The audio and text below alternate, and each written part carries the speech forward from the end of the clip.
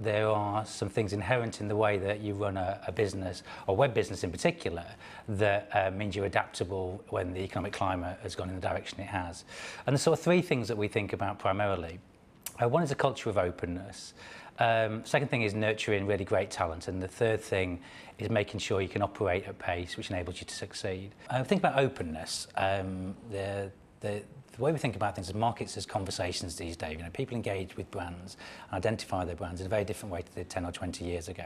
So it's important that you have an open dialogue with your customers and your employees, because this will build trust, and ultimately that's the success of your brand will live and die by the fact of whether people trust you or not. And at Match.com, there's a couple of things that we do that are symptomatic of this. One is that everyone in our organisations talks to customers on a weekly basis to get direct feedback about the things we're doing well and the things we need to improve on.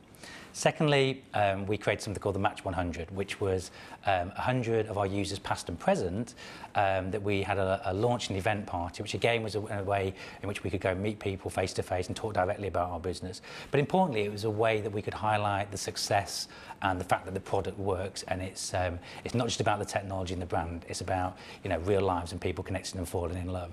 And then third thing, very simply, that I do is that I write a blog, which means that everyone is able to look at snapshots of things that I'm getting up to or thinking about, and this is useful A for the employees because there's transparency about my activity, and B, it's another touch point for our customers who are able to contact me. And the other thing we think about is nurturing great talent. I mean, this is a truism, so it's important at any stage of your business, but I think if you hire great people, it shows, particularly when times get tough.